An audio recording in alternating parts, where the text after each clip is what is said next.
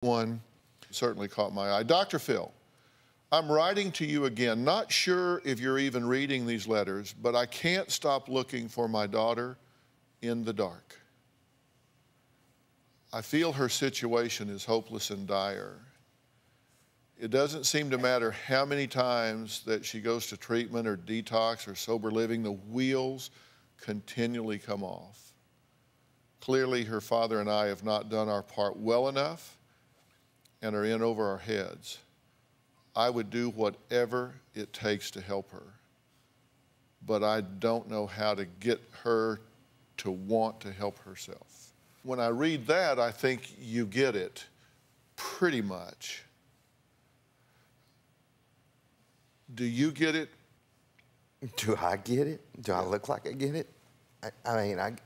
You don't act like you get it, to tell you the truth, because I hear you say things, but one thing that worries me is when I start hearing rehab speak, and one of the things you said that just got all over me is, I'm just not sure she's hit rock bottom yet. She's OD'd 16 times. I know. Well, that's right, and we've gone... She's whoring herself on a sugar daddy website. Well, that's new She stuff. is stealing from her own family. I know.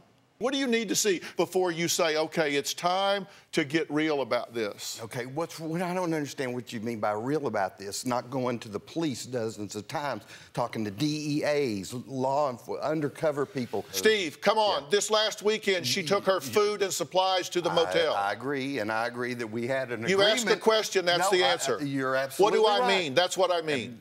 Dr. Phil, it's hard trying to separate your heart. Yeah, One of the hardest things... You know, wanting to save your daughter's life. You want to talk hard? I've spoken at your daughter's funeral. I don't... I've spoken at your daughter's funeral because the parents couldn't find the words. That's what's hard. We're talking about your daughter's life. Let's stop using buzzwords and phrases we don't really understand. The reason that this hasn't worked so far is because you haven't manned up. You've got to man up here. I'm getting ready to jerk a knot in that boy's tail, and I'm getting ready to do the same thing with your daughter. Listen, but I'm telling you. I'm here.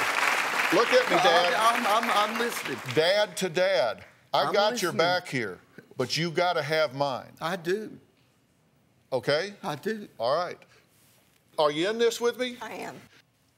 We're going to take a break. Paige is here. She has been brutally honest with us about her drug-fueled life, and later we're going to find out why Brandon says Paige's parents should be happy that she's with him.